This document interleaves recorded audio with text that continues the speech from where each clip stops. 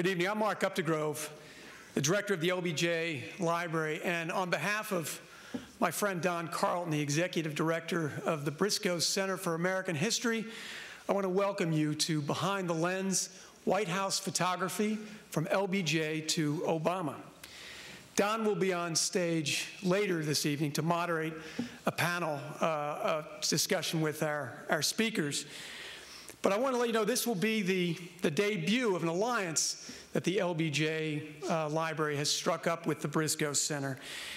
And in the spring, we'll be teaming up for some events and programming and a temporary exhibit around the life and legacy of Walter Cronkite. We hope you'll come back for that and some UT graduates. We hope you'll come back for that and some of the other wonderful things going on here at the LBJ Library. Back in 1860, Abraham Lincoln chalked up his White House victory to two things. The speech that he made at Cooper Union, the famous House Divided speech, and the photographs of Matthew Brady. Since that time, photography of our presidents has become more revealing but no less powerful. Tonight, on the year anniversary of Barack Obama's historic inauguration, 4 chief White House photographers will unite for the first time to share their thoughts, stories, and work relating to our modern presidents. But as it happens, we also have a 5th White House photographer here tonight. Frank Wolf served as Lyndon Johnson's White House photographer and afterward came here to the LBJ Library, where he worked for 20 years and helped to establish, with a number of other great folks, this great institution. As you walked in tonight, you saw some of the wonderful work that Frank did during his tenure, both in the White House and with the library. So please join me in welcoming Frank, who will in turn welcome our panelists.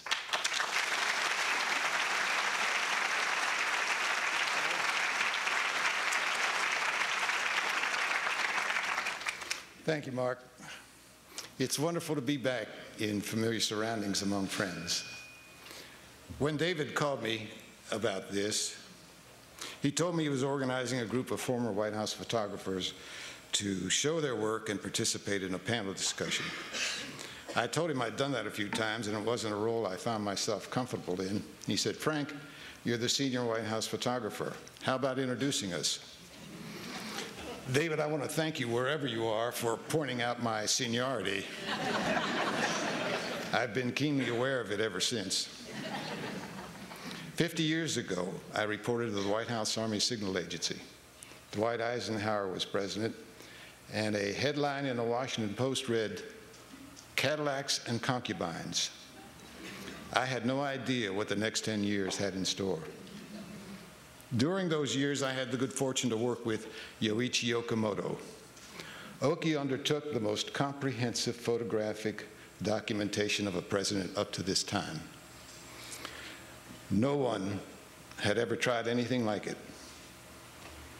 It took Oki's skill, perseverance, and creativity, along with Lyndon Johnson's sense of history, appreciation for photojournalism, and more than anything, his trust of Oki and his staff. There might have been some vanity somewhere in that mix. But it was more than just vanity on the part of LBJ that made it work. White House photography would never go back to the grips and grins of previous administrations. It's my understanding that we'll see some of Okamoto's work later on in the presentation. Tonight, we are privileged to welcome 4 world-class photographers to the stage.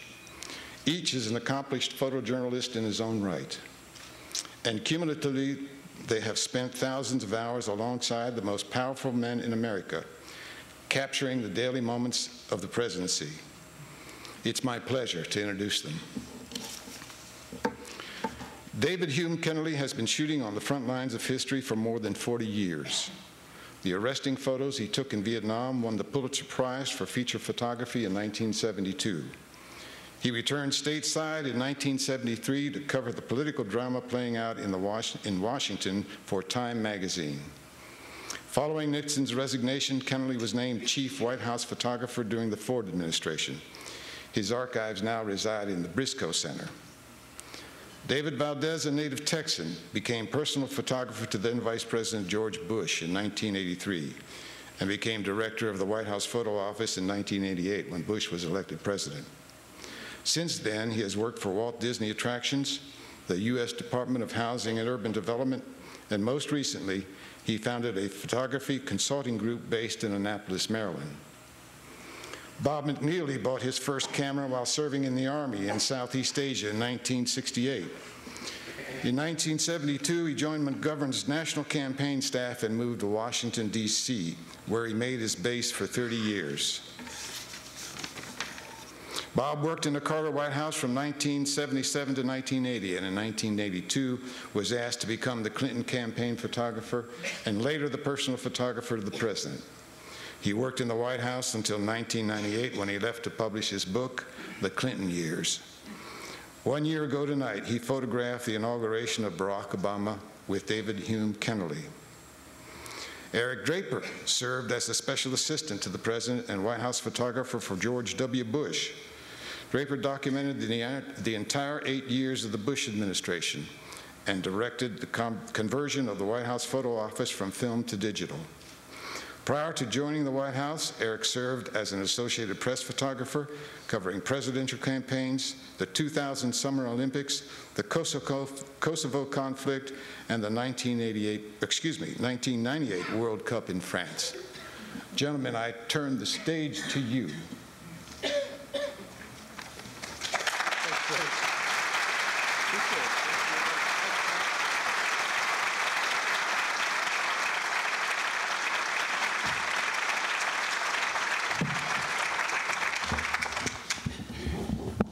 Well, Updegrove said we'd have a good turnout tonight, and he was certainly correct. Two very good friends of mine, Mark Updegrove and Dr. Don Carlton. Don convinced me to get my archive out of the garage and down to the University of Texas at the Dolph Briscoe Center for American History, which is where it is. And I'm really happy to have this evening tonight with some of my colleagues. It's a small group, and thank you, Frank, for the introduction. So each of us is going to show some pictures, talk a little bit about our presidents, the ones we got to know so well and photograph, and I'm going to open it up by going back and giving you kind of a quick magical mystery tour of presidential photography. This first picture I did not take, although I was the assistant to Matthew Brady. But this is the photo he took that President Lincoln referred to just prior to the Cooper Union speech. He took it in a studio in New York City. And Abraham Lincoln really was the first president who understood the power of photography. And you have to go quite a bit later on to find another person who absolutely understood it. The first modern president was JFK. He knew that his family and his image was very attractive to photographers, and he had a lot of outside photographers coming in: Mark Shaw, Jacques Lowe, Stanley Tredick. This was a campaign picture, actually. It was him as a senator. It was widely published. And you know the situation, but you probably haven't seen this picture. This is by Stanley Tredick. And I love the shot that underneath the president's feet are some of John Kennedy Jr.'s shoes. And John Jr. and I worked together when he was publishing George magazine. And that's the picture you've all seen, a very famous picture by Stanley Tredick. But the Kennedys had a remarkably good affinity with still photography, particularly. And both the president and Mrs. Kennedy let these guys come in. But as Frank was in the military early on, the official duties of the White House photographer were by the military people. This is Lyndon Johnson, Kennedy, and I think Walter, some of you in here would know him. Actually, I showed a picture of Martha Mitchell to a class here at UT the other day, and only 3 people knew who it was, so I can't feel too bad here. But these photos were by Jacques Lowe, really beautiful photos. And this one is by George Thames, who's a New York Times photographer, a very famous picture. And this transitions into a moment taken by Cecil Stoughton, who was in the Army. This was after JFK was assassinated on Air Force One. A very memorable photo. This is probably top 10 in pictures that you would remember that you've seen in your life. And he brought in Okamoto. Johnson was not satisfied with the pictures he was getting from the military, but to their, in their defense, the military photographers really weren't given access, so they didn't have a fluid relationship. But President Johnson brought in Okamoto, who I think my colleagues really feel was the godfather of modern presidential photography. I've visited the archive here at the LBJ Library, and it's just an astonishing set of photos. And Oki really laid down the gauntlet for the rest of us in terms of how you would do this. And, and I never photographed Lyndon Johnson, which was unfortunate, but everybody who did, and I knew a lot of guys who did, said that he was really one of their favorite subjects. Very dramatic fellow with his dog. But you can see Oki was just getting in close, getting right up close and personal, really, with Martin Luther King or any kind of big meeting. With William Westmoreland on Vietnam, and even noticing other things like the grandchild, one of his grandkids in the Oval Office. And this picture was taken by Jack Keitlinger, who was on the photo staff, listening to a tape sent by Chuck Robb from Vietnam. It's a very famous picture. Jack Keitlinger and his wife, unfortunately, were killed in a car wreck a few months ago. Jack worked with me on the White House staff during President Ford. And this is the most famous picture of Nixon, actually, which is, somebody called it a pair of kings, but I don't know. This is the biggest selling photograph in the Nixon library. And I can see why. But there was, toward the end of the Nixon administration, Ollie Atkins was the second person to become the White House photographer. Ollie had been with Saturday Evening Post. And this looks like a really happy moment, but it wasn't. This is right after President Nixon told his family that he was resigning the presidency on August 7th of 1974. This is in the White House solarium, which is on the 3rd floor of the White House. And Ollie's picture, this one really got a lot of play. Ollie was never given much access. In fact, could be told to leave by anybody, but mainly by the president himself. But these photographs of Nixon, even cropped, this picture was, I went through the Nixon archive, and Tricia on the left is cropped. It's almost like Ollie didn't want to show the emotion of the moment, and unfortunately, I was never able to talk to him about these moments at Ziegler, and everything was taken at arm's length over this couple of days period. Even Vice President Ford waiting outside the Oval Office. And again, kind of from the back of the room, you could see the distance here. But Ollie had a tough go of it. He had a very difficult boss. And this was right before before Nixon was resigning. This is August 8th, 1974, shot through the Oval Office window by another photographer. That's Ollie on the right. But this video that was taken just prior to Nixon going on the air and announcing he was leaving really kind of sums up what Ollie had to deal with during his time. Ollie? Yes. No, only the CBS crew now is to be in this room during this. Only the crew. No, there will be no picture. Yes. No. After the broadcast. You've taken your picture. Didn't you take one just now? Yes, sir. That's it. Because, you know, we don't want it, we didn't let the press is going to take one, so you've taken it, and you just take it right now. This is right after the broadcast. You got it? Come on. Okay. Well, I am sympathetic to Ollie. I worked with him. That was really scary to me as a White House photographer. I mean, he actually worked for President Nixon. And this was the last shot that Ollie took from the helicopter. And this is where I come into the picture. These are my photos of Nixon taking off from the helicopter. A series of photos. I was just back in the press pool. But I'd been covering then Vice President Ford for Time magazine. This is a close-up of one of the frames. And with David Eisenhower, Julie Eisenhower, the president, or vice president, Mrs. Ford, he would become president just minutes later. And I did a book with Don Carlton and the Center for American History about my period in the Ford White House.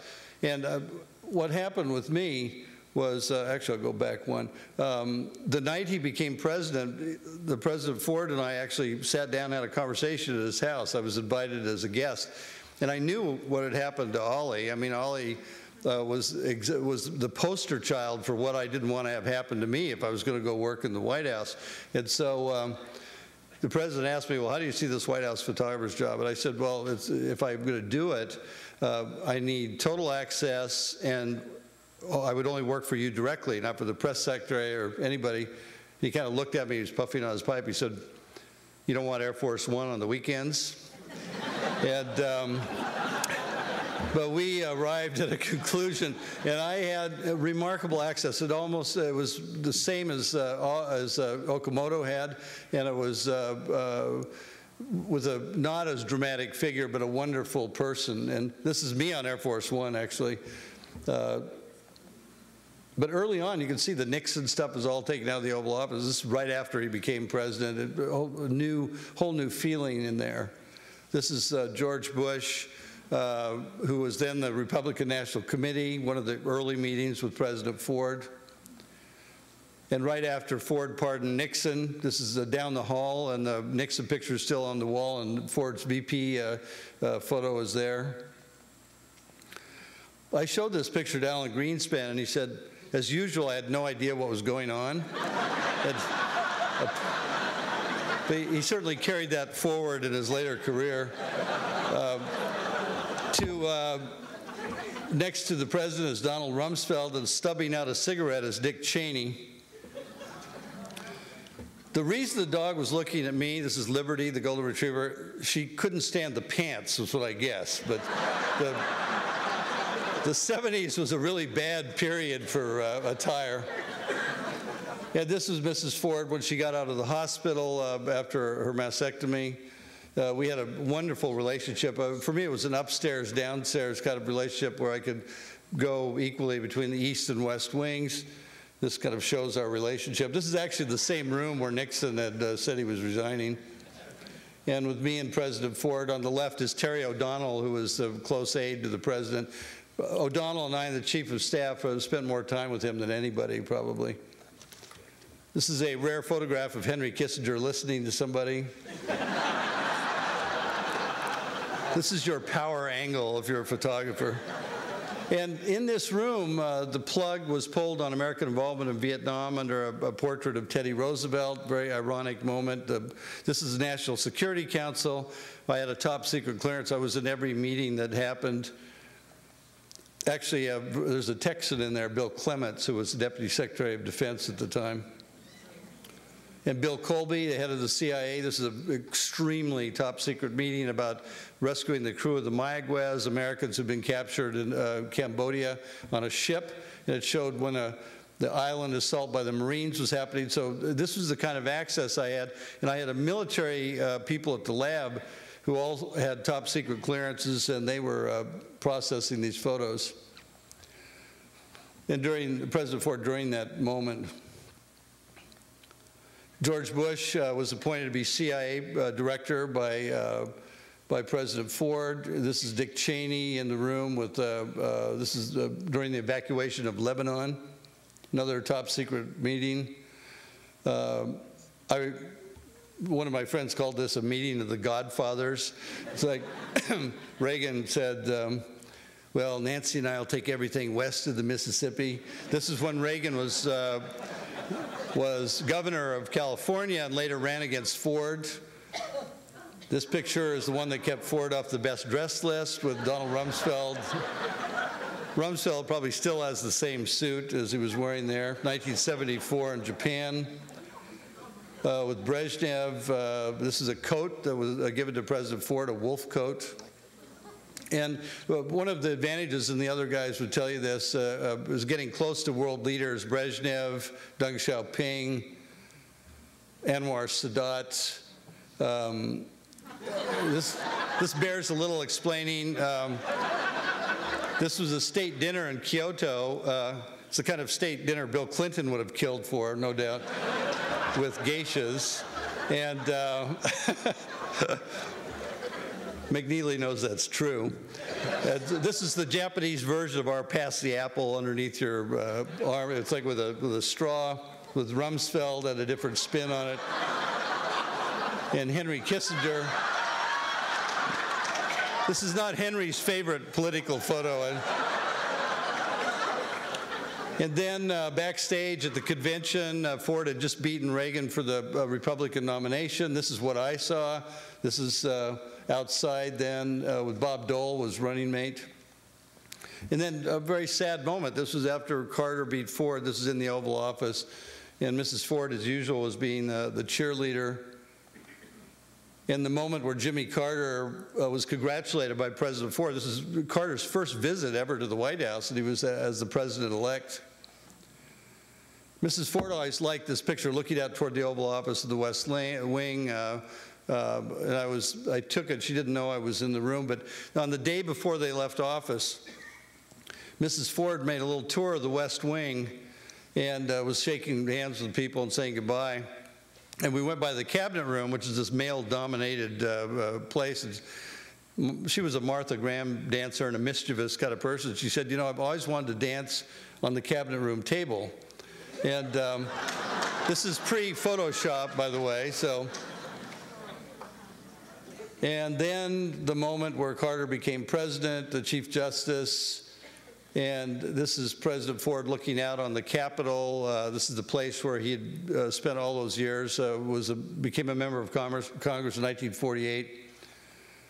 And then his funeral, I was the official White House, or the official family photographer for the funeral, going into the House of Representatives side of the Capitol in a picture I took from the top of the dome. And 5 presidents, the first time 5 presidents had been together was at the Reagan Library opening in 1991. And the last time was this one, the Oval Office, President-elect Obama with the Bushes, Clinton, and Carter. Thank you very much. I'm going to pass it now to David. Thank you.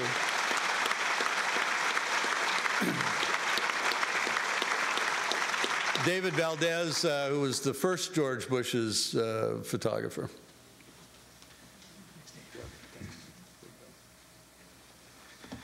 Thank you, Dave. It's always fun to be with you. It's rare that I get to be the younger guy.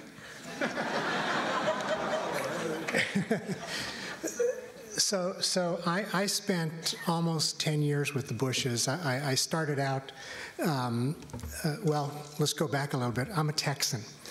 And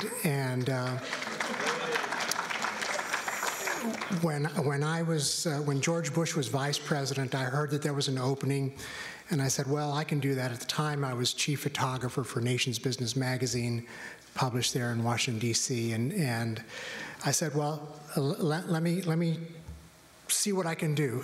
I think I can do this job. So I sought out who the press secretary was, because I knew the photographer for the vice president was going to hire the photographer. So I went in and wrote a letter to Shirley Green, who was the press secretary at the time, and she called me in, and I made the short stack. She says, "Oh, another Texan," and so it was a pretty easy interview. I got called back and was interviewed with Admiral Murphy, who was the chief of staff, and he was a real stern, retired admiral, and he really just beat me up in this interview. And I thought, there is no way I'm going to get this job. Well, then I got called back to meet and interview with Vice President Bush. So I went back, and he was very gracious, and it's kind of the theme of my whole experience with the Bush family. And he was telling me, well, here's some pictures of Barbara Bush and some of the grandchildren, and you're going to spend a lot of time with me. And I said, boy, this is really great, but no one has yet said what the salary is. And I said, do you know what the salary is? And he said, I have no idea. And he said, let me call Admiral Murphy. Well, this is in the old executive office building, and Admiral Murphy's office was next door, and Vice President picked up the phone. He says, hey, I'm in here with Dave Valdez, and he wants to know what the salary is. Well, through the walls, I could hear him screaming, saying, what? He's asking you about the salary? So I thought, oh, geez. But I knew that, some of the photographers that had preceded me, David was classic. I was always inspired by his access, and I knew that that's what I wanted to have, that same ability. And I'll never forget, literally my first day on the job, we were down in Miami, and his son Jeb and his wife Columba had just had a baby, and he was meeting the baby for the first time, and we were in this hotel in Miami Beach, and Jeb brings in the new grandson, and for some reason Jeb had to leave, and so he left the baby with Vice President Bush and myself in this hotel room. So I thought, well, I was looking around, waiting, because it was literally my first day on the job. And I was looking around like, now what? And so he went back into the bedroom, and there was no one to say, no, don't do that. So I went into the bedroom, and I took some pictures. And a few weeks later, I got a note from Barbara Bush, and she said, Dave, I love the photos you took of little Jeb and George, and as long as you take pictures of my grandchildren, you can go anywhere and photograph anything. So that was my opening, and I kept that note.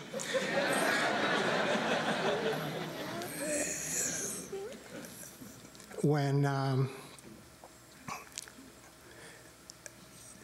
David was talking about the 5 presidents and the photo that he took outside, I actually took this photo inside the Reagan Library. They had a mock-up of the Oval Office, and George Bush at the time was the president, and they were waiting to go out to do the photo opportunity for the media, and so they were just standing there, and I said to George Bush, I said, hey, Mr. President, why don't you turn around for a quick shot? Well, when I said, hey, Mr. President, they all turned, and I got this shot. We went to, so that was the opening of the Reagan Library. This is the opening of the Nixon Library, and the fellow over there on the left side of the screen is Marlin Fitzwater, and Marlin was the press secretary to President Reagan and the only one to be also press secretary for another president, George Bush. And Marlin actually uses this photo quite a bit, promoting himself, but it was one of those neat little moments.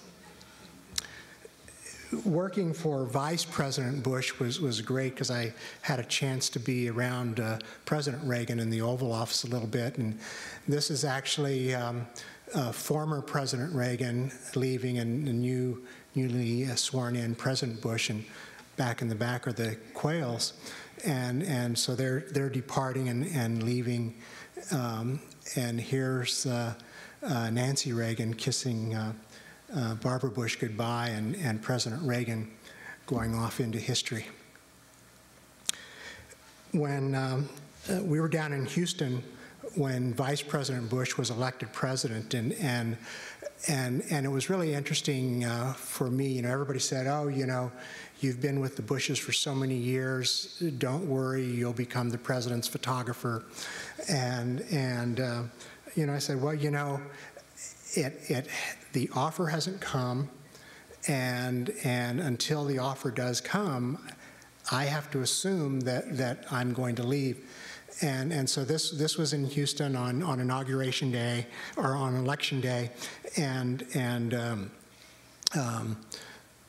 a few months later, we were at an event in Washington, D.C., and the president-elect invited me to ride in his limo back to the vice president's house. And as we were doing that, he said, "Hey, you know, I would like you to be, you know, my photographer and run the White House photo office." And I said, "Oh, you know, this is a great honor, but I was kind of holding out for an ambassadorship." The Secret Service agent, literally, I thought they were going to die right there. This is on Election Day with some of the grandchildren over at the Blair House, which is the guest house across the street from the White House where the president-elect stays before they get sworn in. And then, of course, on their inaugural, they're walking up Pennsylvania Avenue. And this is during the, that's Jenna and Barbara Bush, grandchildren who later became part of the George W.'s White House. But this is one of the inaugural balls. And then just a shot of Barbara Bush at one of her inaugural balls. Every year, this is the Bush family up in Walker's Point in Kennebunkport, Maine. And every year I'd do a family photo, and we wound up doing this photo, and you know, it was just really a lot of fun. But you can see on the left is Neo, and then in is George W. and Laura Bush, and Marvin up in the back, and Dora and her husband, and Jeb and his family. Now when you go there, they have actually a little sign that says, "Warning, President on Segway." This is with the grandchildren at the Vice President's house, and then with the grandchildren at the White House, and that's the Oval Office in the background. And one of the key things to the Bush family is family, faith, and friends, and the loyalty that their friends have. And I saw that over and over and over again over the many, many years. You know, George Bush was an integral part of the federal government, you know, CIA director, congressman, vice president, president, and that mass of people that he got to know and be loyal to. We were at the UN one time at some big conference, and we're walking down the hallway, and here's these hundreds of folks, and there's this one guy standing there on the side, and the president stops and goes over and greets the guy, and he was the janitor. But he was the janitor who used to clean his office when he was at the UN, and so it was that kind of thing that we always saw in him. This is the Bush family in their bed in Kennebunkport. And it was kind of interesting. Life magazine was looking, they wanted to send a photographer up to take some photos, and the Bushes said, "Yeah, you know, we're on vacation, we don't want to do anything. Let Dave Valdez take some pictures and, you know, be on your way." And they said, "Well, no, we don't know David." And it went back and forth for a few days, and they finally said, "Okay, let's do it." I shot this photo, ran 2 full pages in Life magazine. What's interesting is, and it wasn't important until a few years later, but on the left side of the photo, and you don't see it, there is another picture of that, is George W. sitting over there with Jeb.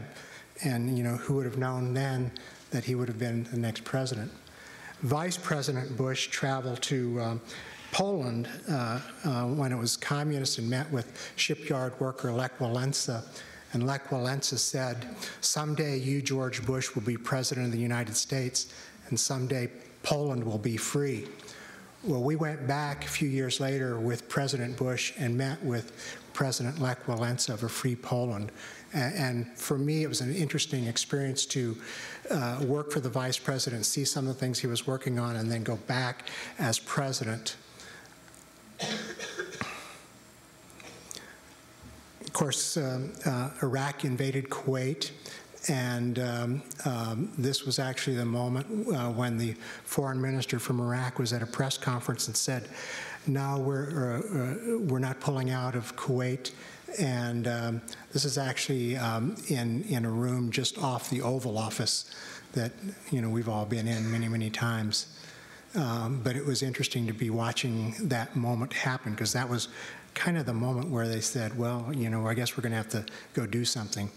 This is upstairs in the residence of the White House.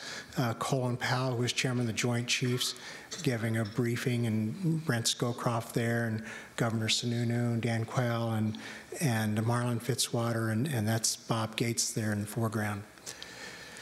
And then George Bush was the youngest Navy fighter pilot in World War II, and was shot down and lost his crew.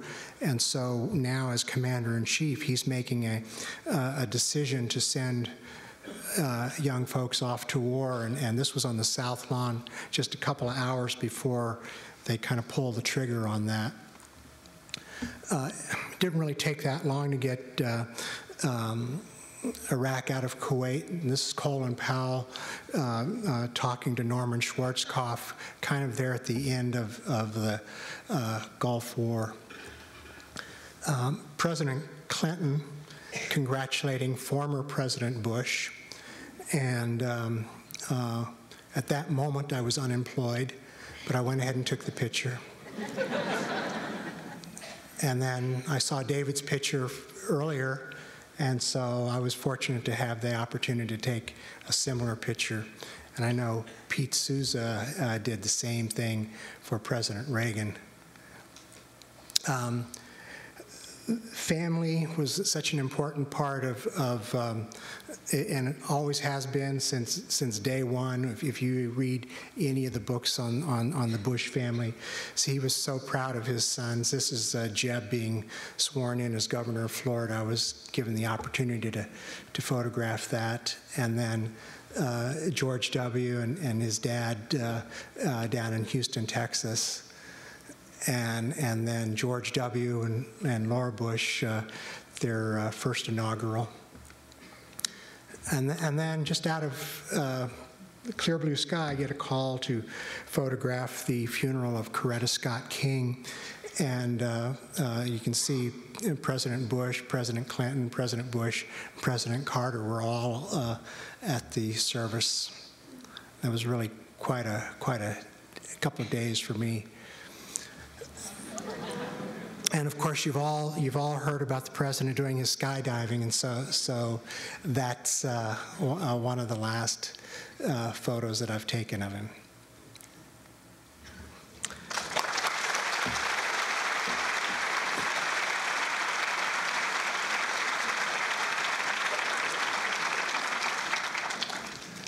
Good evening. I'm Bob McNeely. I had the opportunity to follow David and the other David and a couple of other great photographers into the White House. And I want to thank Don Carlton and Mark Updegrove for this opportunity. This is just really a place where photography is appreciated and really venerated.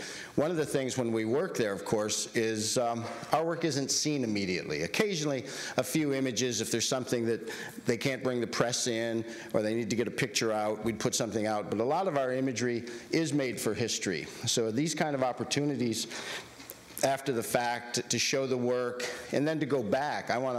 It's just been a real enjoyable thing for me. I went back in and redid. I had sort of a couple shows I've done, but I went back in and looked for some historical imagery for this because I, just kind of understood that it would be kind of the audience to see the history and what we were doing there and how later, just like in Okamoto's pictures, which are such an inspiration. I mean, they set this standard that you always are going to try to work just a little harder. It's years later that these pictures really start to reflect. And when you're there, I think you know, you can get the sense from us, stuff goes by very quickly, and you're not really listening to it all or trying to sort it all out, but you have this opportunity to make this imagery and then go through it, or the historians will go through it, or your great-great-grandchildren will be, you know, will have the opportunity of all of us to see this imagery. So I'm going to, in my work, I'm showing mostly black and white. I sort of took that inspiration from Okamoto quite literally, so I shot mostly black and white. This is the first picture I took of Bill Clinton in the campaign, actually in '91. I was photographing this debate and just walked on. I was standing around the set, and he came out, and I had no idea. I sort of knew who he was, I mean, running as governor, but sitting there adjusting his tie, sort of in his, just at that point, I mean, there's sort of something about his kind of sense of his organization and his approach and his political senses. And this is a picture of the cover of my book. One of the things I like to do in working and was able to do, and everybody's talked a little bit about how they were offered the job. I had worked in his campaign and went into the White House, was you know, offered the job from being the campaign photographer, but they really didn't know what to expect. One, as being president, as no one would, or what it meant to have someone like myself with a bunch of cameras following him around all day, sort of sticking them in his face. And about the second day, our big talk about what I was going to do came on about the second day, when I had not left his side. I was sort of Velcroed there, and every time he turned his head or do something, I'd click another frame. And he said, "Bob, I mean, this is like, you're on top of me all the time. How long is this going to go on?" So I said, "Well, sir, you know, I feel this real historical responsibility. I mean, this is the presidency. It's, you know, we're doing this for history, and I just worry about missing something. So, I mean, I'd like to work this way, but if I get too close or if it gets too much, or, you know, you feel it's infringing on, you know, you in some way, please say something." So there was a couple beat pause, and he thought, he says, "Okay, you know, that's fair." And then in the 6 years that I photographed him, there were only 2 times that whatever was going on or whatever his sense of his own ability to focus, he asked me just to back off. And actually, he asked me twice, and Francois Mitterrand asked me once to leave the room. But I'm just going to go through these fairly quickly. And talk about just real quickly sort of the themes here. As I said, this is Clinton very close. I actually didn't stay this close to him all the time. This is with a 28 millimeter. Anybody who's a photographer knows he was walking into the Oval Office and had turned to say something to someone, just about bumping into him or knocking me over, but I was able to get the camera up and frame this shot, and you know, just it all came together. This is early in his presidency when, yes, it was as chaotic as you'd heard. This is before his first address to the nation. There's about 3 minutes to live air behind the Oval Office desk, and you can see everybody's got an idea of how to do it. And I love in the back corner, you can see the White House steward who had been there with President Bush, and I'm sure he's looking in there and saying, "Boy, these guys are just weird." Looking at, you know, just the chaos and the noise. But Clinton was very comfortable with that. I mean, the idea, this is a meeting on Somalia during the whole crisis that became the movie Black Hawk Down, National Security Council. Once again, Alan Greenspan, at this point still one of the masters of the universe. A little older, though, than in David's picture. This is just a meeting in the Oval Office. I always think of this picture. It's like when you walk into a room and you think everybody's been talking about you, you know, as you come through the door. One of the things is listening to David, and of course listening to Dave Valdez and stuff. Obviously, there's a lot of enjoyment in this work, and there is humor. And going back now, some of these pictures, I mean, there's some pictures of here. I mean, there is serious business, and you do make the serious historical, but occasionally, I mean, we all, like, you know, I have a couple in here that are kind of just more for the laughs, but this is an economics meeting. One of the things is the president is always the center of attention, which is one of the things I think gets missed in some of the ideas about the presidency. Someone asked me one time about the TV show West Wing and how close that was to what I had seen in the White House. And I said the real difference was that there's only one important person in the real White House, and that's the president. I mean, all these peripheral stories, everything all the time kind of revolves around him. This is after the first vote on his economic policy. This is up in the residence. The vote is there on the TV screen. And that's Mac McClarty, his first chief of staff. You can just see how he's keying and the vice president's keying off the president's mood. This picture, and I hope you can read that, this is the vice president pointing out that they can get free 15-inch monitors for everyone in the White House and in the federal government.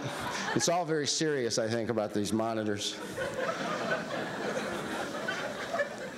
Then this is the second chief of staff, Leon Panetta, who brought order out of chaos in the White House. He was really an extraordinary chief of staff and has gone on to be Barack Obama's head of the CIA.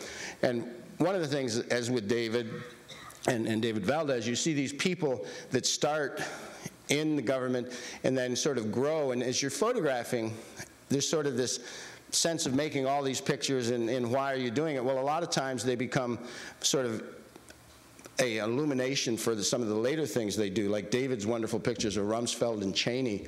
I mean, they've obviously gone on to a little more acclaim. And I've always liked this picture. It's sort of like the Three Stooges reading the president's notes there. If there was one more guy, he'd be falling over at the end. It'd be... Now, this is a moment when the president is listening to George Stephanopoulos. This is a moment when George is listening to the president.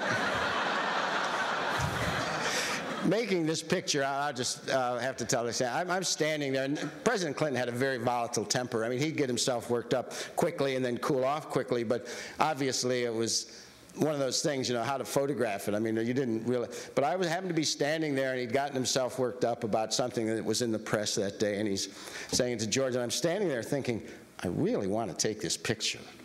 And if he sees me do it, I'm in real trouble. So, I had my Leica, which is very small and quiet, and very slowly brought it up, took one frame and took it down. I apologize for cutting off his arm up there. I didn't spend a lot of time composing the picture, but I think I caught the emotion of the moment. Then George again.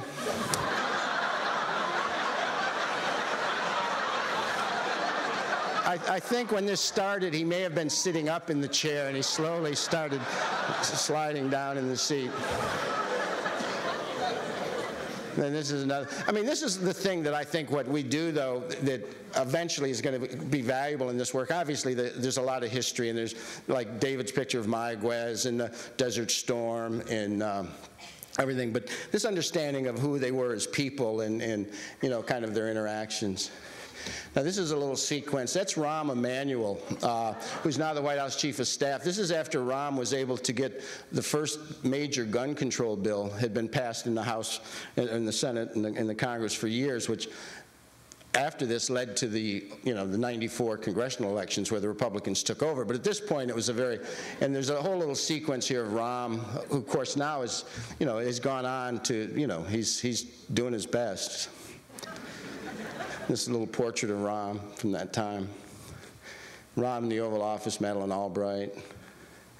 Here's Rahm, and this is Tony Blair, of course, after Tony Blair had become the prime minister.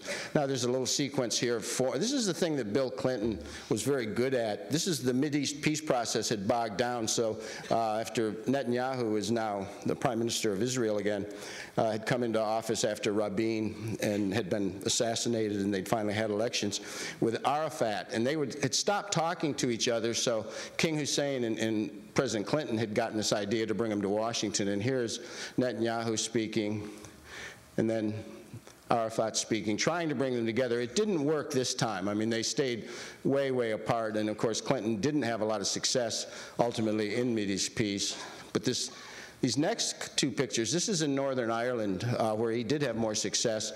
We went there on a trip, and the first time ever brought the Protestants and the Catholics together, but not at the same time. They had a reception, and it went on for 2 hours. The first hour, Ian Paisley and his supporters showed up, and they went into this room and sat there. And then the next hour, Jerry Adams came in, and they sat there. But it was an opportunity to talk, and they literally were in the same chair within hours of each other, but they would not appear together. But it was getting over that bridge, and that seems to have achieved lasting peace. It's one of the things I think Clinton is probably the most proud of. This is a picture with Slobodan Milosevic at Paris signing of the Dayton Peace Accords. And of course, later, we would send airstrikes against Serbia, and he would be tried as a war criminal. Now, this is a picture of the president of China. I just like this. It's just like, doesn't he know about $400 haircuts? I mean, it's like, who cuts that guy's hair?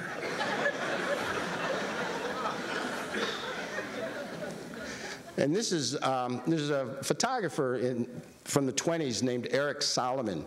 When the Leica camera was first developed to shoot what was then 35mm movie film, and he was an aristocrat in Europe and started going to events, and he has wonderful pictures of diplomatic things and the ascent of Nazism, and his pictures. I mean, one of the reasons I like this picture, I sort of felt a connection to Solomon and kind of the sense. This is at a G8 meeting in Denver. Of course, Helmut Kohl, Chirac, Yeltsin, Prime Minister of Canada. Now, Richard Nixon visiting the White House the early days of the Clinton presidency. He came in one evening and they talked. He wanted to talk about foreign policy, and he passed away not too long after this. This is my 5 presidents picture for NAFTA in the White House. This is one of those kind of funny moments. We all experience them. You're in a room and nobody knows what to say. Nobody knows quite what to do.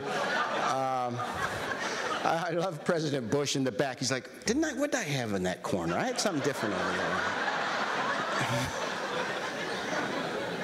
This is a little series. The relationship that shaped those middle years were, of course, with the Republican Congress, the shutdown of the government. This is, of course, Newt Gingrich, a couple of Southern boys here eating a little barbecue, talking. But it was interesting, that whole shutdown government time and the back and forth and, of course, all the different things it led to. And each time they'd come down to negotiate on the government, Clinton would just weave that Clinton-esque spell over Newt, and he would sort of agree to a bunch of stuff and then go back up to the Hill, and all his freshmen would say, "You're crazy. We're not going to deal with that guy." And the government would stay shut down. Of course, listening to Newt, you can see Bob Rubens really thinks that's a good idea that Newt's coming up with. Now, these are 2 pictures I made on Air Force One. Sometimes, I mean, as I said, we make these historical images that 10, 20 years later. We flew over after Prime Minister Rabin was assassinated to Israel for the funeral. It was a very august group on the plane, President Bush, President Carter. At that point, Newt was Speaker of the House. Bob Dole was the majority leader of the Senate. And this is on the way over, and then later on there was a meeting to go over details of what the funeral would be like and everything at Dennis Ross, who's still, but anyway, and here's Newt. And after we returned from this trip, it was one of those really quick, all of these other gentlemen can tell you some of the presidential travels. You fly to Israel all night for the day, for a funeral, for a quick series of meetings, get back on the plane and fly home. And on the way into work the next morning, I had the car radio on and listening to NPR, the morning news, and they're saying Newt Gingrich had said that the reason he shut down the government, and this was actually, it must have been a couple days later, the reason he had shut down the government was that he and Bob Dole had been ignored on the flight to Israel. That they'd just been snubbed and treated so badly. So I went in and saw Mike McCurry, and I said, "Mike, I have these pictures of the president talking to Newt and Bob Dole and everything." And Mike, he's a very cagey guy, said, "Well, Bob, why don't you make a few prints and see if anybody might want them?" So I called down to the lab and had a stack of prints made and walked into they made a quick announcement, White House press office, into the press room, and I walked in with a stack of prints, and pretty soon, I mean, they're flying in every direction and people are grabbing them. And it took me 30 seconds to get back to my office, and Wolf Blitzer's on the White House lawn holding up these pictures showing the president. Well, about 2 weeks after that, I'm in the Oval Office at the end of a meeting, and I see this scene here, not knowing quite what it is, but of course I was actually on the other side of the room when Clinton shook hands with Newt and Gore shook hands with Dole, and I knew what was coming next, so I sort of flew around to the other side, made this picture. The next day, I'm coming back into work, and I hear on the radio they've had made a deal last night to open the government, and it had fallen through. The Republicans were not going to do it now, or the deal wasn't sufficient or something. And so I went and saw Mike again. I says, Mike, I got a picture of them agreeing to the deal. So I took that into the press room again. And as a result, the next time they were coming down to negotiate, the word came down from the president's office, from Mike, the Republicans won't come if we take any more pictures of them. This is a little sequence sort of just presidential stuff. This is the president walking in to see the Christmas tree. Each year they decorate a big tree in the Blue Room. It's unveiled the night of the Kennedy Center Honors. And the President and First Lady walked in, and I watch him walk in, and he stands there. You can sort of, in his body language, there's a lot about Bill Clinton. There was a little boy, so he walked in, and he's looking at his tree. And behind him, the First Lady walks in, starts rearranging it. And this is just a little sequence of Mrs. Clinton, obviously a very important person, and it's going to be, but interesting lady. I mean, I liked her a lot, very bright, but had her own attitudes towards things, always feeling a little on the edge. This is during health care. This is on the way up for him to deliver his health care speech, which obviously she was very involved in. The first big event, a big attempt at health care in the last few years, which didn't go very well. Now, this is after his first State of the Union. Very, affectionate, warm picture. This picture is on the way to his State of the Union 3 weeks after the Monica Lewinsky scandal had started to unfold. There's a saying in the military, 1,000-yard stare. I think Rahm and Mrs. Clinton both have that stare. There was just oh my God, how many things have we lived through, and now? And the president at the same time sort of like, he's just within himself. There's a whole sense there. This picture then, after the one before, I was going through my stuff. This is a picture during the problems with the travel office when the president first came into office. The gentleman on the right is Vince Foster, who shortly after this picture killed himself. But it's that same, there's a period in Washington when things really get out of control, and there's just no sense of I don't know, what's going to come out of it. And one of the interesting sort of things is, at this point, is the president leaving the room. He's sort of like, hey, this is your guys' problem. I had nothing to do with the travel office. And this is another pair. This is 1997, about to go on the South Lawn for an event. This is the summer of '98 when the Lewinsky affair was about to come to a head.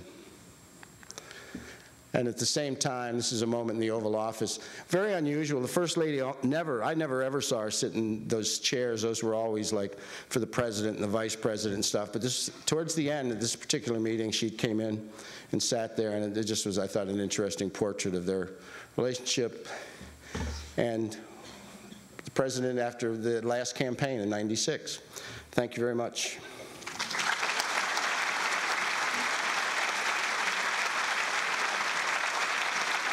I actually pushed this button. I don't know if I should have. I pushed this red button. Okay. Do I get back to Briscoe? Okay, here you go. Well, thank you. I want to thank everyone at the LBJ Library for inviting me here to speak. And nearly 9 years ago, here in Austin, I interviewed for the White House job, and actually just not too far away from here at the Bush campaign headquarters. And during that interview, I'll never forget what Chief of Staff Andy Card told me. He said that working at the White House was like trying to drink water through a fire hose at full throttle. And he was right. So let me throw some events at you. 9/11, the war in Afghanistan, the war in Iraq, the Columbia Space Shuttle disaster, funerals for 2 presidents and a pope, another close presidential election, the largest natural disaster in U.S. history, the worst economic crisis since the Great Depression. I traveled to nearly 70 countries with President Bush, 49 states. Sorry, Vermont. During my 8 years, I made nearly 1 million images in the White House. And for all you techies out there, the storage for the entire digital photo database came in around 50 terabytes. As a photojournalist, I relished the surprise moments of capturing those moments that you just can't plan for.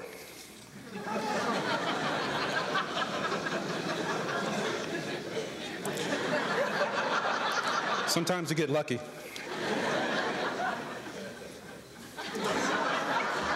This is at the ranch in Crawford, Texas. And I did have moments where I could prepare for example, day 1 of the administration.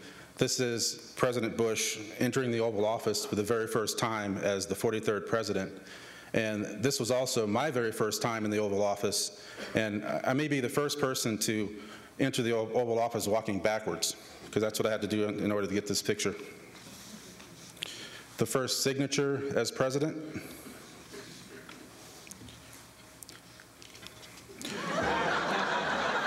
This is the first couple at the end of the night on inauguration evening, 2001. And just so there's some context to this picture, this is at the end of the night, and the President and Mrs. Bush attended nearly 22 inaugural balls. The first landing of Marine One on the South Lawn. But nothing could prepare me for September 11th, 2001. I was with the President at the elementary school in Sarasota, Florida. And approximately 9:14 a.m. when this photo was taken, and this is minutes after Andy Card whispered in the President's ear, a second plane hit the tower, America is under attack. And the President walked into the hold room and immediately walked to the corner of the room, grabbed a notepad and started writing. And I was waiting for him to look up to see what was going on the television, but he never did. And it wasn't until 9:17 that the President was notified by Communications Director Dan Bartlett, who alerted everyone to the television screen. And the President sees, for the very first time, the images of Flight 175 hitting the South Tower. At this stage, everything was focused on the horrific events playing out in New York City. No one knew the scope of what was to come. Aboard Air Force One, 10 a.m., approximately 10 a.m., the Vice President has been evacuated from the West Wing to a secure location. Flight 77 has crashed into the Pentagon. Flight 93 has been hijacked. The entire U.S. airspace has been shut down. The discussion aboard the plane turned to the President's safety. The President really wanted to get back to Washington at this time, but he was advised against it. And my experience on the plane, I remember this one moment when there were lots of false reports flying around the plane, like a car bomb at the State Department, a fast-moving object headed toward the President's ranch in Crawford. And at one moment, the President came out of the cabin and said, I just heard that Angel is the next target, and Angel is the code name for Air Force One. Approximately 9:20 a.m., Flight 93 has crashed. Approximately 10:30,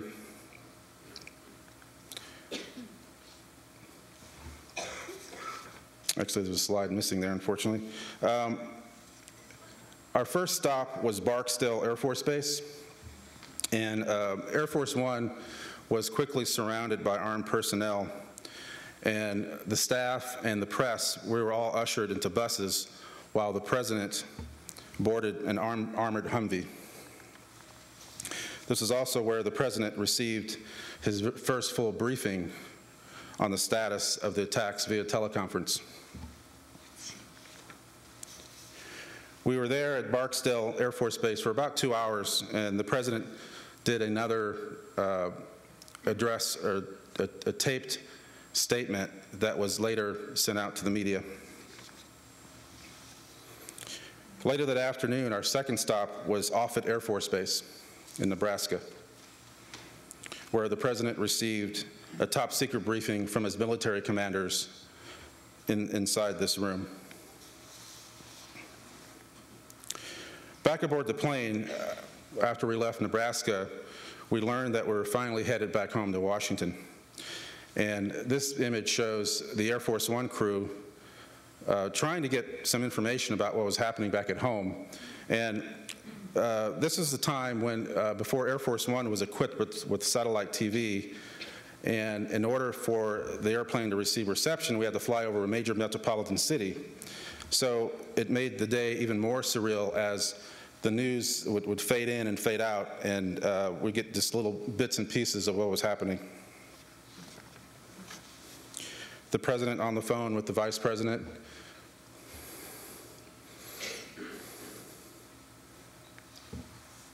The president comforting Harriet Myers, who was the staff secretary at the time. And on our approach to Andrews Air Force Base, the president and the staff noticed the F-16 fighter jets escorting us back to Washington. This scene made me feel like we were truly at war. Back at the White House, inside the PIOC, the Presidential Emergency Operations Center, discussing the situation with Vice President Cheney. The next morning, September 12th, National Security Advisor Condoleezza Rice watches the sunrise as the president speaks to Prime Minister Tony Blair on the phone about the situation. Also, the same day, the president visited the Pentagon to thank fire and rescue crews. September 14th, the day of national prayer. This was the moment right after the president addressed and he delivered his remarks at the National Cathedral, and his father reached out to grab his hand. Also on September 14th, the president traveled to New York City to visit Ground Zero. This image was made aboard Marine One as we flew over the Pentagon on the way to Andrews Air Force Base for the trip. And the president is looking out at the damage of the Pentagon. And also, you may notice, this is the first day that the president started wearing the flag pin.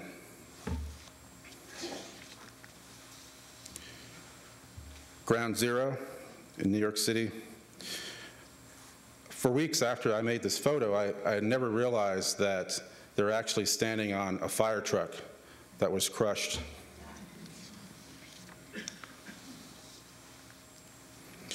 The president spent nearly 3 hours meeting with the families of the World Trade Center victims. This was probably the toughest situation I've ever had to photograph in all my 8 years at the White House. There was intense sorrow and sadness. The families carried photos of the missing. They also carried signs of their names, of their loved ones, signs that said, have you seen my mother? Have you seen my brother? Have you seen my aunt? It was very, very hard to lift the camera, and I probably only made just 2 or 3 images during this scene. It was very, very emotional. September 20th, the first face-to-face meeting with Prime Minister Tony Blair. This is also the evening that the president addressed the nation during a joint session of Congress about the 9/11 attacks. The first week in October, a CIA briefing led by CIA Director George Tenet on the right, and this is at Camp David. October 7th, the President collects his thoughts before addressing the nation about the start of the war in Afghanistan.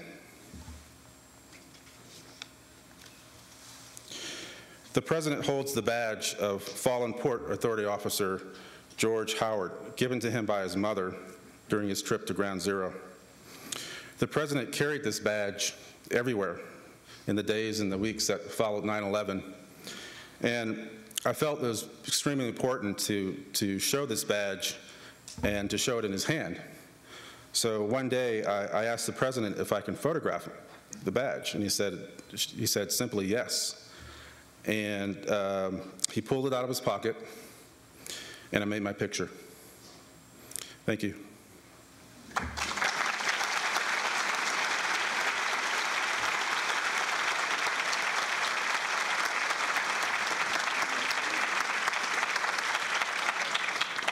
Well, I'm Don Carlton, the director of the Briscoe Center, and I really want to give these guys another hand. They're just...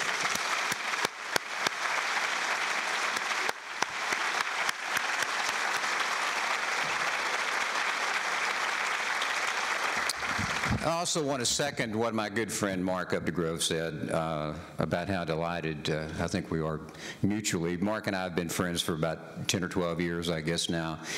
And this is just, we've got a lot of potential to do some great programming like we've done tonight with the Briscoe Center and the LBJ Library, and we're really looking forward to more of this. And I do want to add what Mark said about the Walter Cronkite program. We've got some really wonderful things coming up this year related to Walter Cronkite, and we hope all of you are able to come back and join us. Now, as you are all aware, I'm sure, this is the first anniversary of President Obama's inauguration.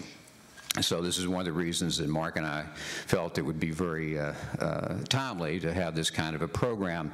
You see photographs on the screen of the, or should be anyway, of the Obama inauguration. We have two of the photographers who are with us right now, Dave Kennerly and Bob McNeely, who worked together on a project to photograph the inauguration. And so we're going to ask for questions from the audience, but I'm going to start off the questions by asking the first one. And I'm going to ask Bob McNeely and Dave Kennerly to tell us what their favorite moments were as they were working on this project to document the Obama inauguration. You guys want to take a shot at that?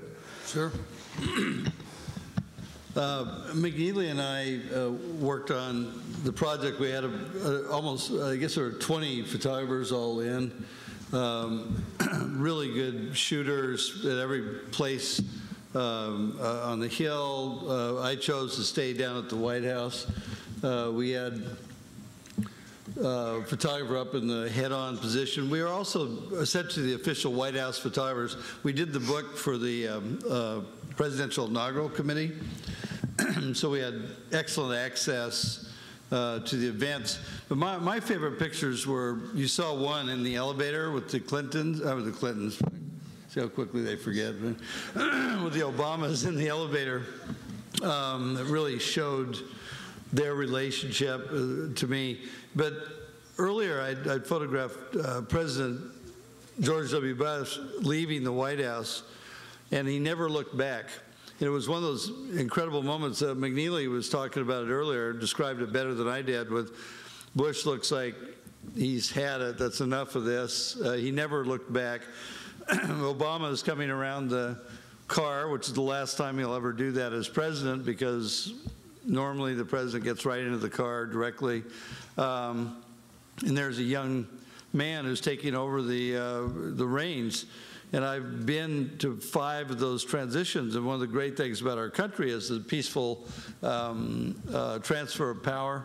And this particular transition was really smooth. That George W. Bush mandated that that the doors were open to the Obama people, and there were But those two photos for me really kind of underscored the day. The one was at the very end of the day in the elevator, and another you saw up there was Obama's coming into the White House for the first time at the end of the inaugural balls to spend their first night as the first family.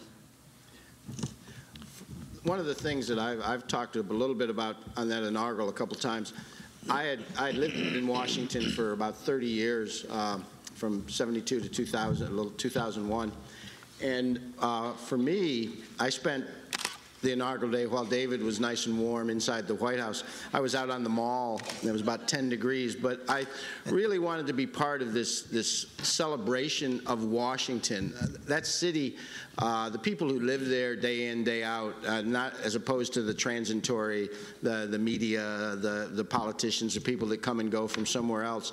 The people that call Washington home it's gone through quite a transition. I mean, it's a lot better, but for a long time it was under the direction of some of these old congressional chairmen of these committees. It was run as sort of a second thought. There was no real caring. The schools were bad. I mean, there was just so much for the people that lived there that was an African-American community, I should say, as well, a large African-American community. So this inaugural for Washington was an extraordinary moment, and some of the pictures I made on the mall and the interaction with the people that day, I mean, despite the 10 degrees, I mean, people were out there at 5 in the morning as the sun was coming up, and all these older ladies in their Sunday best clothes and these thin little shoes. I mean, they're dress shoes. And just, I was out there, and of course, 8 layers of thermal wear and insulated boots, and I was freezing. And I made a photograph that's in the book of a father standing there with his young child wrapped in a blanket and had been out there for hours, but wanted his son to be there for this swearing in. And this, I mean, obviously it hasn't made his job any easier. I mean, he doesn't get a pass on being president in any way, but in terms of what it meant in this country and what it meant to the city of Washington, and it's a very personal thing for me, but it was a big part of that day. Great, Bob. Thanks. You'll notice that Mr. Kennerly, who's been a friend of mine for 35 years, is taking your picture while we were talking. So they'll be available for $10 a piece after the show. That's a great price from him, believe me. He won't sign it. He won't sign it for that, though. Yeah, it's more for the signature. Okay, we want to take some questions from you, and we have some microphones in the aisles here, and so we need for you to go to the make your way to the microphones so that we can get your questions, and so that everyone can hear them, and then we can also record them. And I think we've got someone coming up here now to ask a question. Henry Boehm. Henry? Yes, sir. Don Carlton, we thank you and Mark for a fantastic evening, and we really appreciate what you all have done for us.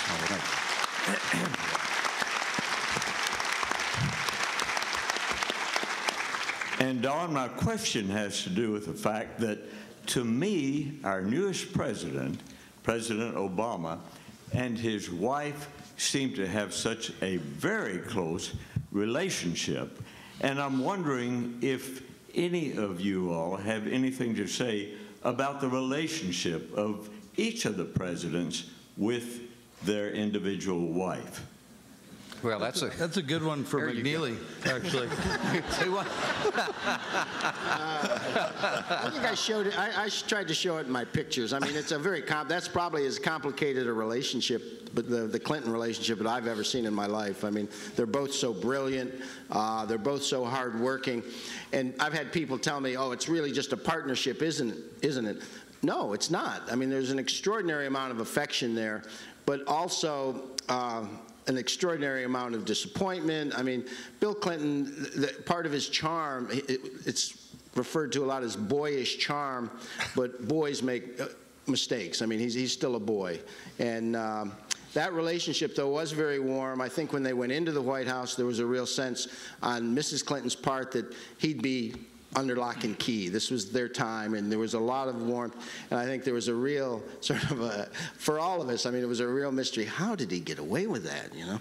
But all of us, I mean. He didn't, Bob. He didn't get away with it. Ultimately, he didn't. That's right. Anyway, and I'll let these other gentlemen talk about what they observed. Well, I know in my situation, family was a key element to the entire Bush family, and I know Eric can contest to this. It was one of those things that once you got on the inside, you were on the inside. And I mentioned faith, family, and friendship, and loyalty, and you know, it started at the core, you know, with George and Barbara Bush. But if you go even back further to George Bush Sr.'s parents and how they raised him, I saw that from his childhood, and some of the things, you know, he would come home from playing soccer as a little boy and say, "Hey, we won the game," and his mother would say, "And how did the other team do? How were they?" So it was, don't brag on yourself.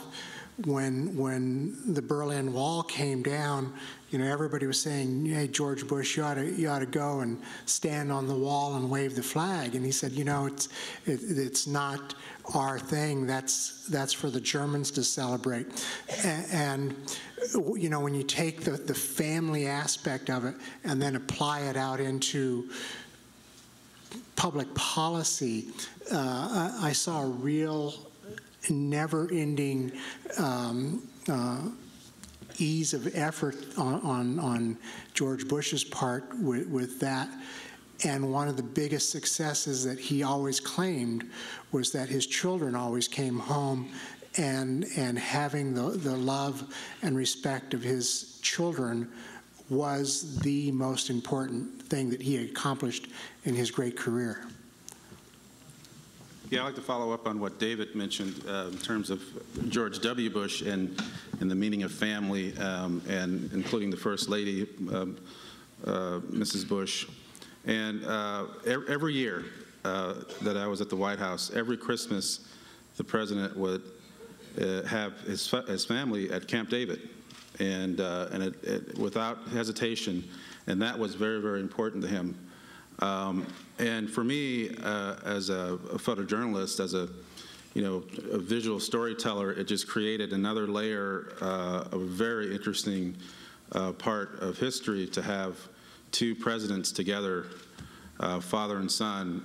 So to me, anytime the family was together, you would have, take for example his brother Jeb, and he was governor of Florida during that partial time in the White House. And so it just really was a treat for me, and another way to look at the presidency, because of that legacy, because of the generational part of that story. So it's very, very, very fascinating. David, you were almost a member of the family of the Fords, and I know you've got a... I was the one they wouldn't want to talk about.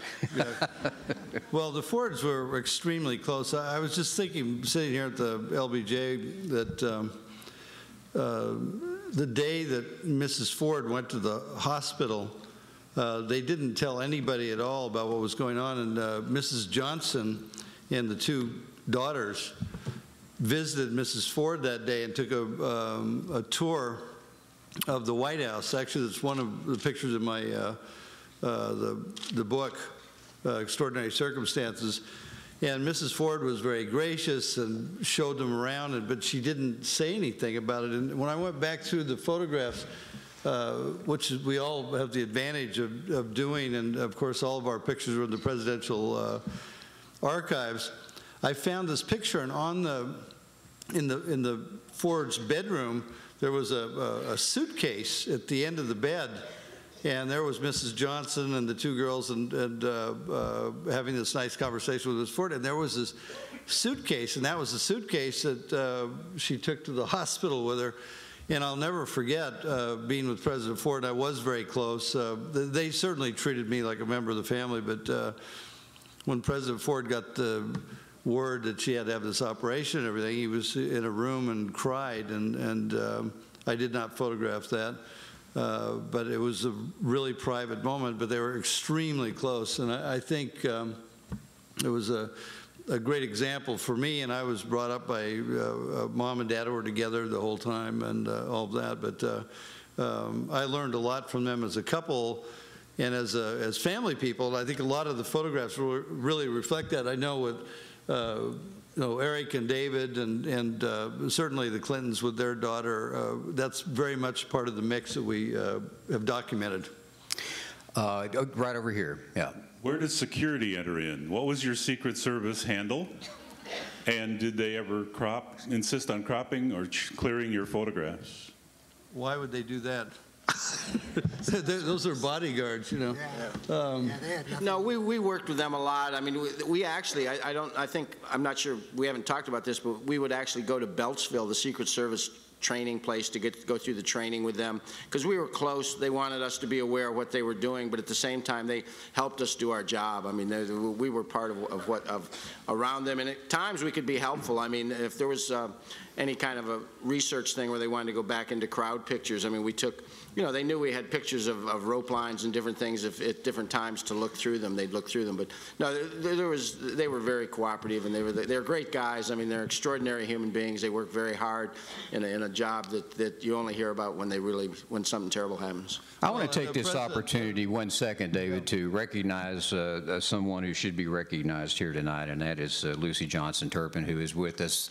And you had a question that I think... Who's in one of my photos? I just wanted to tell you the other side of the story. Oh, good. I should have called you about this. I was obviously one of those daughters that was in the White House. Mrs. Ford had asked us to come to tea. She had not been there for the dedication of the grove that day, and there was nothing particularly unusual about that. The president had come. She'd asked us to come later on that afternoon. It was the divide and conquer story that affects first families always. And we had a delicious time. It was a unique experience because we were coming back to the White House, and Mrs. Ford was actually letting us see our room, something that I had not done since I left. And so it was just thrilling.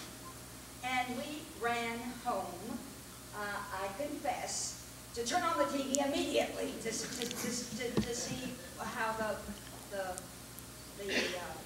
press had played us out for the dedication of the grove. And there were no pictures of the dedication of the grove. There was simply the picture of Mrs. Ford leaving the White House with that suitcase in hand. And my mother and my sister and I turned to each other and said, Mother and Betty Ford had been close friends all the way through their congressional time together. And Mrs. Ford didn't need to make any excuses. They could have called and simply said, there's been a change in schedule and we need you to understand, and we would have understood. And that was an afternoon where you would have thoroughly respected a need for the First Lady to be with just her husband or just her children or just alone or doing anything except entertaining us. And I think it tells the story, first obviously about the extraordinary caliber of President and Mrs. Ford. It also tells a story about first families. So no matter whether you're a Democrat or whether you're a Republican, that sense of shared respect and appreciation for each other's high water marks, and a desire to be there and celebrate and comfort each other regardless of what perspective you come from. That sense of fraternity, of only us can understand what each other are going through, was really quite extraordinary. And that photograph hangs on my wall as a reminder what a privilege it was for me to be a part of that, by an accident of birth, to extraordinary terrain in history. But then I want to say something else to all of you who are out here. We've been talking about the history of the presidency. I'd like to say something about the history of this institution. And I know that Harry Middleton shares my feelings and my beautiful niece here, Catherine Valdez, too. All of you tonight are making one of Lady Bird Johnson's fondest dreams come true. You have packed the house.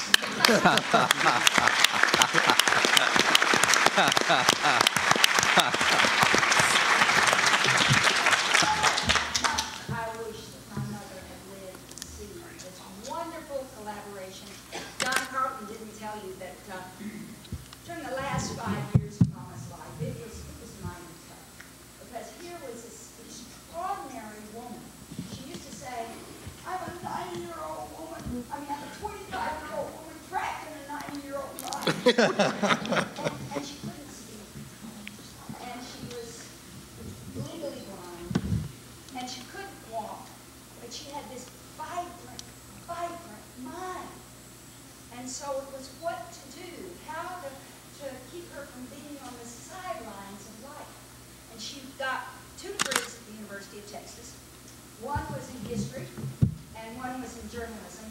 And what better preparation could there have been for the life that she had? And so one day I decided, I know what we can do for Mama. We'll take a field trip over to the American History Center at the university. And wasn't that one of the most delicious afternoons either you or I ever had? No, it was. It was amazing.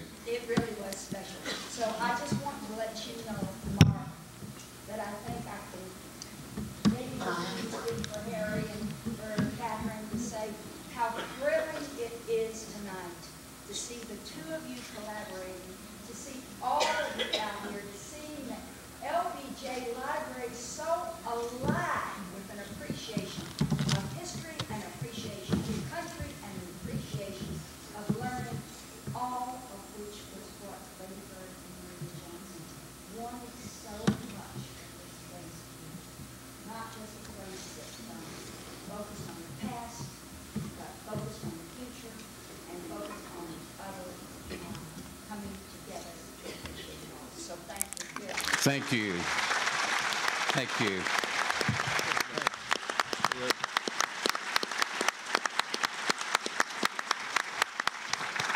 That was not a setup, I promise you. Thank you so much. We have time for just a couple of quick questions. Dirk Halstead is at the microphone over on this other side. Dirk Halstead, let me just quickly add that Dirk Halstead is also one of the more renowned photographers and photojournalists in the United States who covered the presidency for Time magazine. Dirk, what is your question? The question is, what happens when the circus leaves town? I know that you all had this incredible, intensive assignment, 24/7 for a whole administration. And I know what that constitutes as far as your personal life. I know David and I shared a house in Georgetown, and he had the Signal Corps telephones, and the phones went directly to the White House. So I do know that after President Ford left the White House and you came back to being an ordinary photographer, I know that was a bit of a wrenching stop. And I would like to ask all of you, what happens when you've been in the center of all this for so long and all of a sudden it stops? And what are you doing now? I'll, as the senior member of this group, having been on the street the longest, it was one of the most difficult things ever for me.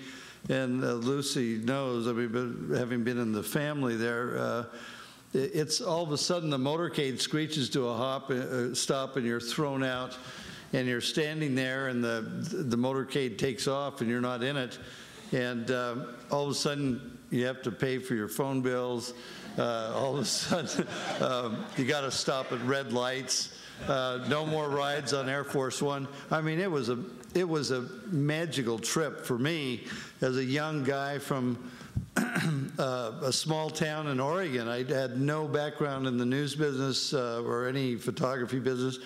And to be sitting there photographing the President of the United States was just one of the huge thrills. I've never taken it for granted. I've always felt honored by it. And when it was over with, it was one of the most difficult things I ever went through. And thank God for John Derniak of Time magazine, who, knowing I was depressed about the whole thing, and anybody who knows me knows that I'm not a depressed person, sent me off to the Middle East for 3 months. Some people may say that's not really a good news assignment, but I went out and capitalized on a lot of the contacts that I'd had in the White House with King Hussein of Jordan and Sadat, Begin and Israel, Rabin, went to Saudi Arabia. It totally got me back into the mainstream, and it was one of the best things that ever happened after one of the most difficult. The last day that we were there, you saw the picture in the helicopters we were leaving. Well, we flew down on what was the Air Force One, they call it Special Air Mission, whatever, and flew down to Houston. And there were some former staff on the plane, and we landed and kind of said goodbye, and they got in the car and drove off to their new home. And I got back on the plane and flew back to Andrews Air Force Base, and there weren't that many people on that plane going back, and